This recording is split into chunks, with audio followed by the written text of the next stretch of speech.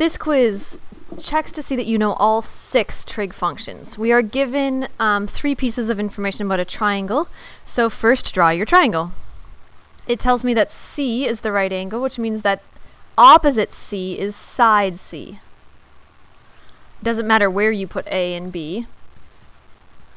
Remember, opposite A is A, and opposite B, oh shoot, we're going to have to figure that out. Pythagoras will help us. A squared plus B squared equals C squared. This makes 16. Subtract 16 from both sides, and B is going to be the square root of 33. Alright, now all I have to do is find all of the values. The sine of A is opposite over hypotenuse. Let's go back and label those, should we? Here's angle A, which means that this is opposite, this is hypotenuse, this one, the one close to A, is adjacent. Opposite over hypotenuse is then 4 over 7.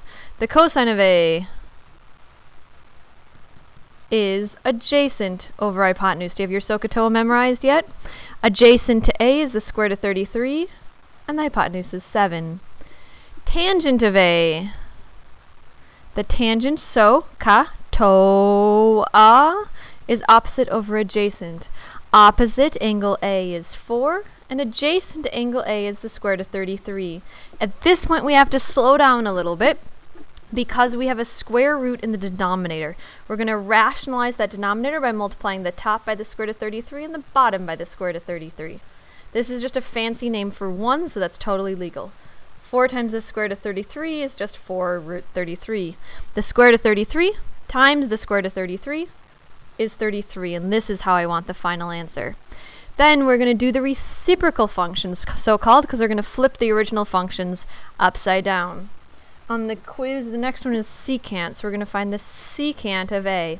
Secant is the reciprocal of cosine. So that's hypotenuse over adjacent. Hypotenuse is 7 over, oops, I was going to switch and do this in blue. 7 over adjacent is the square root of 33. We need to do the same trick we just did for tangent.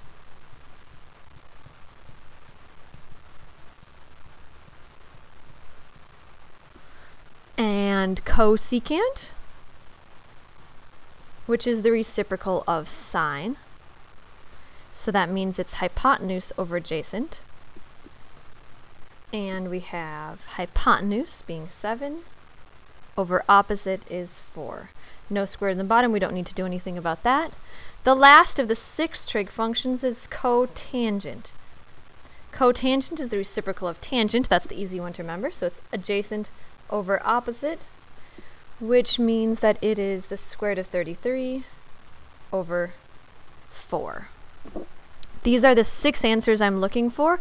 4/7, root 33 over 7. The tangent of A is 4 root 33 over 33. The secant of A is 7 root 33 over 33. The cosecant of A is 7/4. And the cotangent of angle A is root 33 over 4. First, we used Pythagoras, and then we just used the definitions. Keep practicing.